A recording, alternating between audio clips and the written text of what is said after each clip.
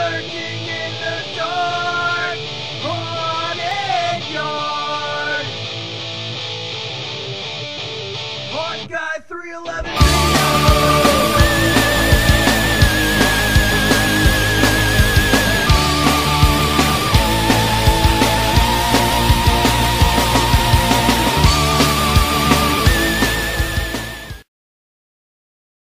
What is up, haunters? What's up, everyone? Haunt Guy 311 here, also known as Every Day is Halloween 311 on Haunt Forum. What's up, Haunt Forum people? Finally doing my first vlog, so bear with me. This is my first one. I got inspired to do these after enjoying some really cool Halloween and haunt vlogs over the past year. Started doing some research on the internet when I did my first yard haunt. And, you know, I've been wanting to do a haunted yard for a long time. I've been a fan of Halloween since, you know, I could walk. So, finally got a chance to do that last year. And after some research on the internet and finding, you know, Haunt Forum and the whole haunt community, I mean, it's crazy, you know. So, it really just took my love of Halloween and cranked it up to a whole nother level. And this past year I've been enjoying getting to know some haunt vloggers and haunt people and just others that share the passion that I do. So I thought, you know, I would make my first vlog. I'm not sure how good I'm going to be at this, but I'll, you know, do it anyway. So everyone just, you know, enjoy the vlog, whatever you want to call it. Vlog, I guess, is the correct term. And I'll share with you today some Halloween yard sale finds and talk about my amazing experience going to my very first Transworld Haunted Attraction show in St. Louis, which is right in my backyard. So it's kind of cool, like, you know, having this awesome convention, and I could basically, you know, pack a lunch, cruise to it, go back home, go back the next day. You know, didn't have to get a hotel room or anything. So I'll share that with you guys, and yeah, that'll be my first vlog. So enjoy what I got to show you. Thanks. Alright, let's talk about first up my visit to my very first Transworld Haunted Attraction show. Here's the t-shirt I got from Transworld. This is the front. It's got a cool little logo there. I don't know if you see that. It was made by Chad Savage and Sinister Visions. This is like my favorite t-shirt. I wear it all the time, middle of summer. You know, people are like, why the hell are you wearing that Halloween shirt? And I'm like, why the hell aren't you wearing a Halloween shirt, you know? So, this is the back of it.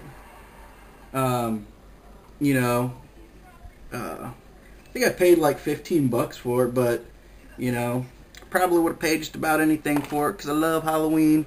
But, I didn't really buy any props at Transworld. You know, I was pretty broke. I just wanted to go there and kind of experience it. I will say that I'm definitely saving money for a few things that I did want to buy. You know, obviously nothing like outrageous or in the thousands or anything, but there was a few things there. You can get some pretty good deals on masks. So there's a few things there that I'm saving up now. So, you know, this March, when me and my wife go, I can actually order some shit there at the Transworld convention. Got this bag. You know, anytime you go to a convention, all you haunters and people know, you get a bag like this, full of all kinds of stuff to look at when you're taking a shit, and stuff to look at when you're not, you know, like CFX, catalogs. I don't know if you can see that. You know, they got some cool stuff in there. I'm sure all you guys, you know, you probably got these at other conventions that these vendors have been at. All the vendors are super nice. Everyone there's super nice. Me and my wife had an amazing time. I got to meet Ed Edmonds from the Travel Channel's Making Monster show, Distortions Unlimited owner. Super, you know, super swell guy. This is Trick or Treat Studios catalog. Just a bunch of catalogs, you know, some really great stuff. I enjoyed Gore Galore, Distortions Unlimited.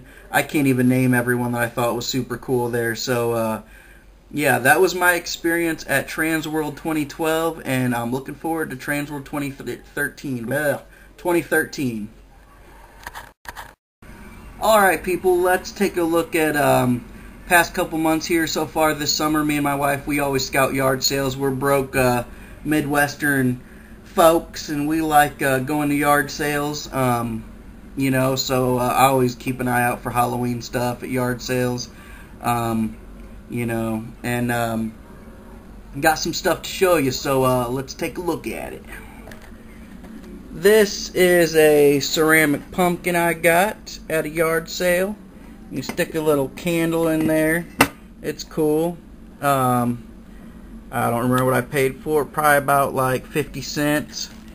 Here's a little baby pumpkin coming in there. What's up? Little candle. Kind of looks like it's been melted a little bit 'cause it's been so damn hot. We need some rain. Oh, look, lurking in the dark, haunted yard logo. Thanks to Font Geek. Thanks, Font Geek, for making that logo. Anyway, here is some stuff. I got this big pile here. I'll go through it, and we'll take a look at this stuff. Alright, people, told you I'd show you some of my yard sale finds. So far, you know, throughout the summer, me and my wife go to yard sales. You know, I always keep an eye out for Halloween stuff, so I'm going to show you a little bit of what I found. First up is this Bump in the Night Productions character effects. It's an undead zombie foam latex appliance. The box was open, but they kept it in good shape. I don't even know if it's ever been used. I've actually never used anything like this. I don't know if y'all can see that right there. Let me take it out of the package real quick. It's just a little zombie appliance. I'm thinking of using it for like a static prop, you know. And there's the inside of it. And yeah, just a little zombie face.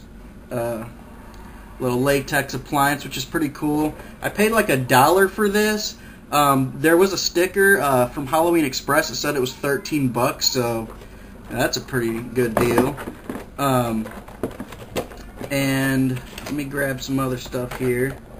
Got a couple masks. I won't show you all of them. You know, everybody's got these kind of masks, but these were like 50 cents or something like that. I don't remember, but just like a pumpkin guy mask.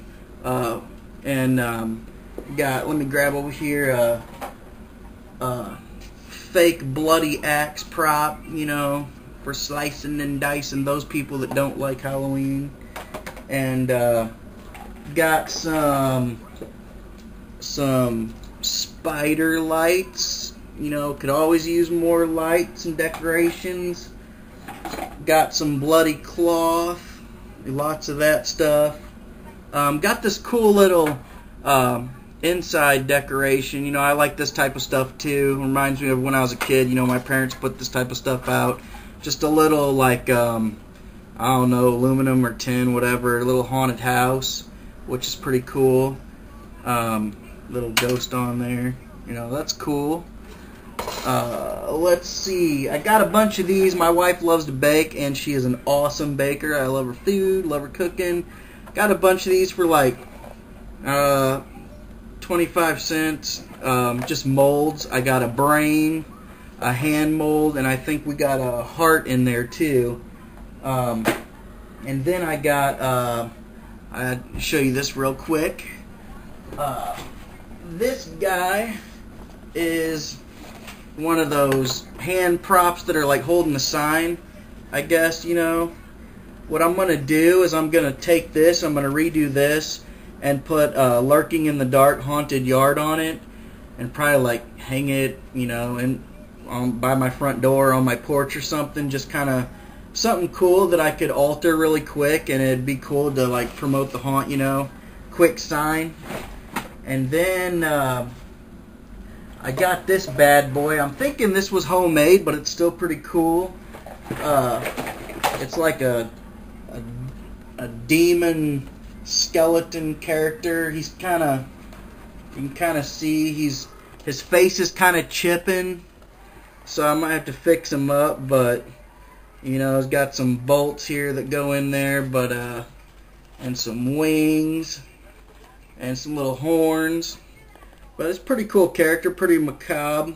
hang them in a tree or something like that, you know. Throw them on a trick-or-treater. No, I'm just kidding, but do something cool like that. And I got this skeleton mask cool. It's kind of got, you know, the t-shirt kind of material inside where the jaw can open. So there's a few other things, but so far that's my haunted yard sale finds, and hope you enjoyed checking some of the stuff out. Thanks.